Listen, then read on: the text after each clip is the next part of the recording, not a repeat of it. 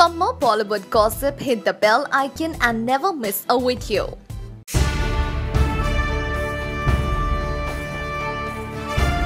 Salman Khan's Tiger Zinda has been enjoying a free run at the box office, and since then it has been roaring loud and clear.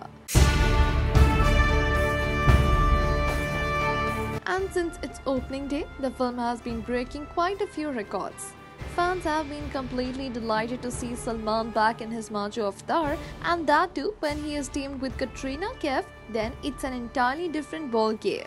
And now it's been 10 days since the film has been released and it has already crossed 250 crore. Now this is something really worth feeling proud of. Don't you think so?